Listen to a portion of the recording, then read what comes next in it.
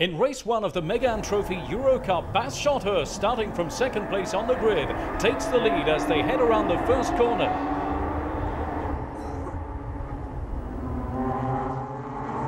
Meanwhile, further back in the pack, Michael Moeneman goes for a spin.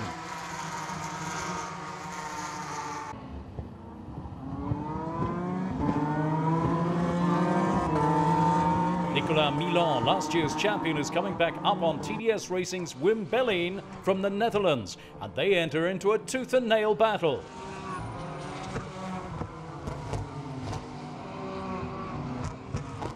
The yellow and black flag is out, indicating that the track here at Motorland is wet and slippery. The proof comes in the fact that Jeroen Schotthorst spins,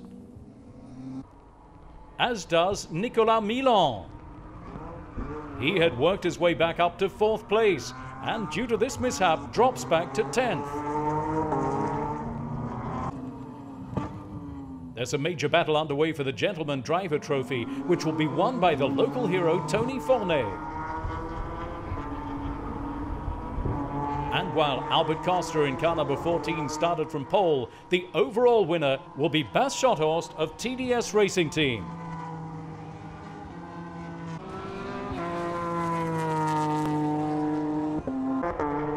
The Dutchman Bas Schotthorst is victorious.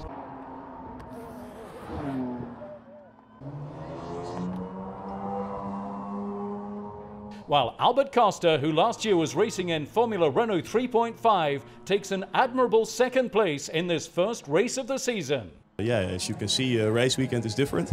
So yeah, this is really great for the team and for myself.